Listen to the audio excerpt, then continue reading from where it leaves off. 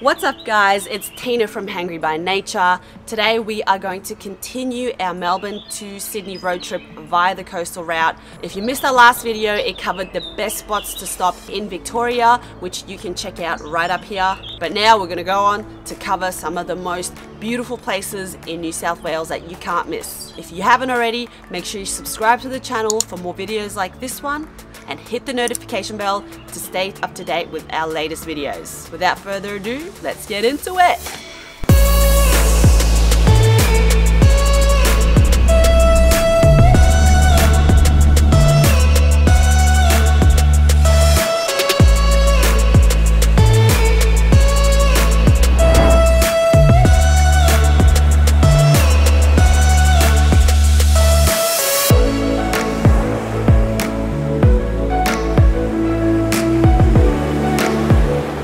Third stop on our road trip, which saw us crossing the border of Victoria to New South Wales, was Eden. It's about a 3-hour drive from Lakes Entrance. Let me tell you something, Eden took us by surprise, and it was a very pleasant surprise because this little town is absolutely stunning. It's so gorgeous. The town is situated on a little bit of a hill on a slope overlooking the ocean and the beach. It's just stunning. If there's anywhere I want to retire, I think I'd want to retire in Eden. The town just gives off a really warm and pleasant feeling. The locals are so friendly, and the best thing, the weather is pretty mild and moderate all year round. So no cold, four-season Melbourne weather. Hell yeah!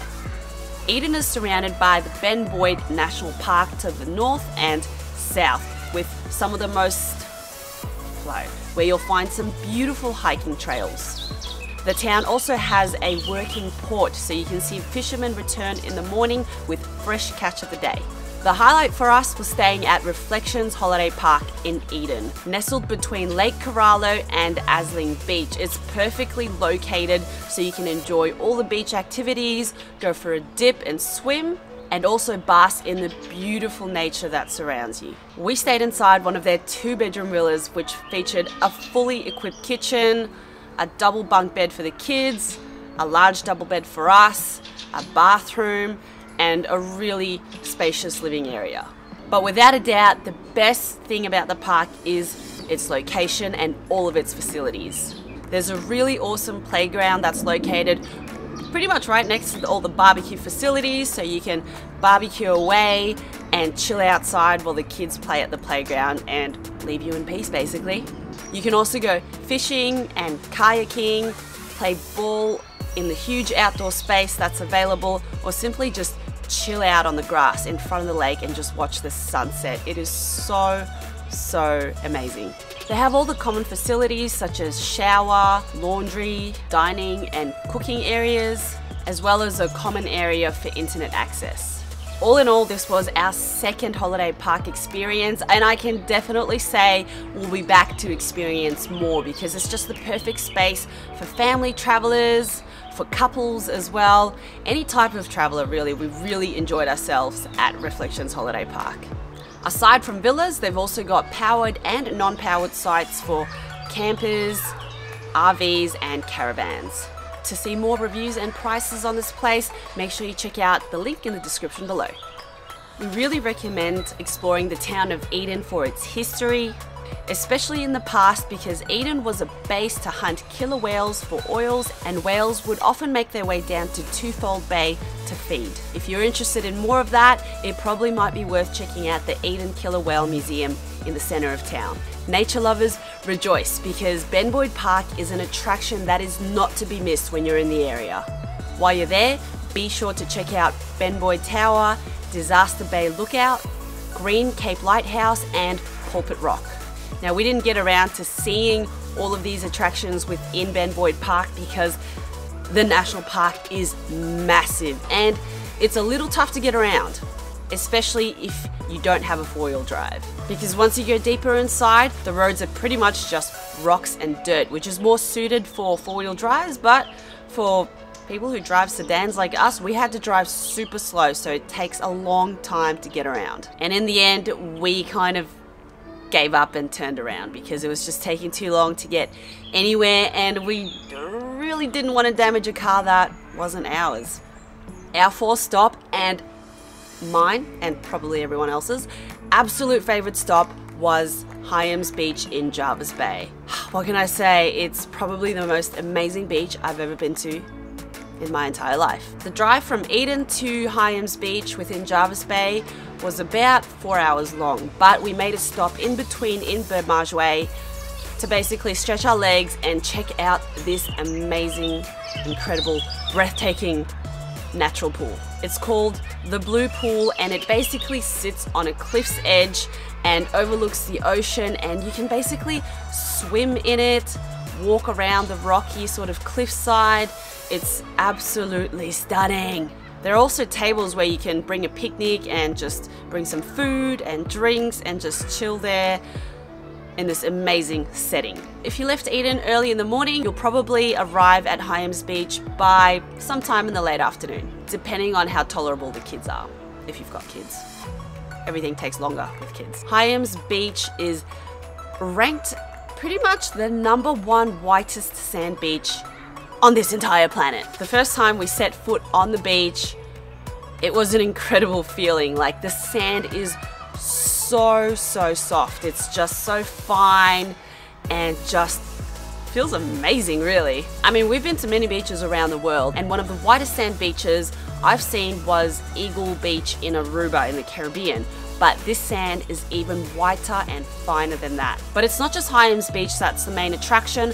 The entire area of Jervis Bay has many stunning beaches that you can hike along and explore along the coast, and they're all beautiful. Hyams Beach is just the most popular one, which will also see it being very crowded if you're going in peak times in the summer or school holidays. We stayed in Hyams Beach for 4 nighs because we really wanted to take our time to explore the area and basically just chill at the beach for a little bit. The place we stayed at was called Bouderie Lodge. It's literally a 2 or 5 minute walk from the famous Hyams Beach. It's located on a hill, so it has some really breathtaking views that overlook the bay and the ocean and Hyams Beach. The best thing about Bouderie Lodge is that it is perfect for big families or even multiple families. I mean, the house, the lodge itself, has 5 bedrooms, so it could easily squeeze in 2 families. Or you could even squeeze in another family, considering the living room has so many couches that people can basically sleep on. Or if you're just sick of the kids, just kick them into the living room, or kick yourself into the living room. Whatever you prefer. There's 2 bathrooms, 1 upstairs and 1 downstairs, and a huge kitchen, plus a dining area and a big balcony outside where you can sit and chill or even have dinner. And on the other side, there's a barbecue and another table. So there's definitely a lot of space we made use of. For us, the highlight was pretty much the location and just waking up to a view that you just want to wake up to for the rest of your life. There are heaps of hiking trails in Jervis Bay that lead to some of the most secluded and beautiful beaches. If you're an outdoor nature lovers, there's Bouderie National Park that you can go hike in, dolphin boat tours, and Point Perpendicular Lighthouse for some of the most amazing views overlooking Jervis Bay.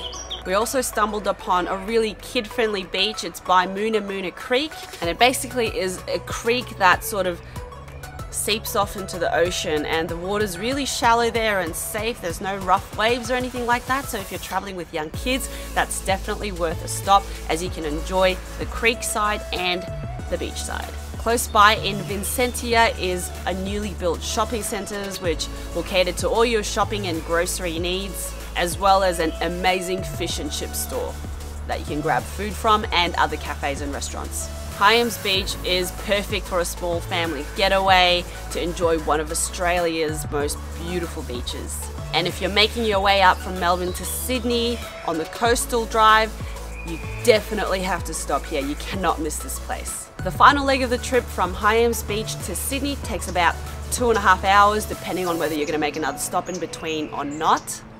But if you have the time, I do highly recommend stopping in Kiama. It's another little beautiful small coastal town with one of its main attractions being the blowhole. And there's also a lighthouse, and the town of Kiama is really cute, and the locals are once again really friendly, and they make some really awesome coffee in there as well. Definitely recommend a stop there. If you're heading into central Sydney, be sure to add in some extra time considering traffic in the CBD or in the city area of Sydney can get pretty bad. Before we close the chapter on our Melbourne to Sydney road trip, I wanted to go through some essential travel tips and must-knows if you're planning to do the coastal route. The road, is it safe? We didn't come across any bad roads on our way up there. Everything was really smooth, the highways and everything like that. The only thing you'll come across most likely is roadworks, which will probably delay you by a little bit, and you'll have to go through some sort of dirt roads, but nothing too dramatic. Everything is really safe. For international visitors, very important to note that we drive on the left-hand side in Australia, so be sure to keep on the left. And if you're traveling with kids, be sure to have the correct child restraints in the car, because it is required by law to have your children properly restrained in the car with child seats, baby seats, etc. And of course, don't forget your international license or a translated version of your local license if it's not in English. If you need more information on driving in Australia, it's best to Google it. Now, it's very important to be wary of Australian school holiday times, because if you can, you want to avoid traveling during that time because it is insanely busy because everyone's got the same idea. Everyone wants to head to the beach. Accommodation becomes very limited and expensive. Beaches get extremely crowded and everything in town just gets super busy. So make sure you Google the Australian school holiday periods and try to avoid those when possible. And if you can't, make sure you book well in advance to avoid disappointment. You don't want to travel from Melbourne to Sydney via the coastal route. You can of course take the inland route, which is also scenic, but you don't get the beautiful coast and ocean, which makes a huge difference to me, to be honest. The direct route will take you approximately 10 hours, depending on how many stops you make along the way. There are a lot of nice towns to visit on the way when you're taking the inland route, but I do highly recommend taking the coastal route because you don't want to miss the whitest sand beach in the world, do you? Plus, it's just a great way of seeing some of Australia's most beautiful beaches and historic towns. And that's it, guys. Those are some of our best travel tips if you are planning to do the Melbourne to Sydney drive via the coast.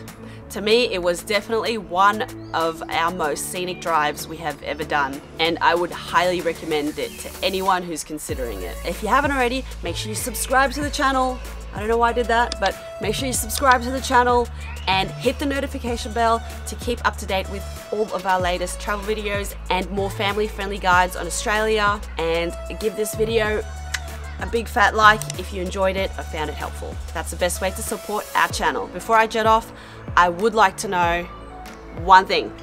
What is the most beautiful beach you have ever been to in your entire existence? Our two would have to be definitely Hyams Beach up there and Eagle Beach in Aruba. Drop a comment below to let us know what your favorite beach in the world is. Until then, we'll see you on the flip side. Laters. Angry, hungry, yes I'm hangry. 매일 잡부리 미래 개뿌리 나는 없었어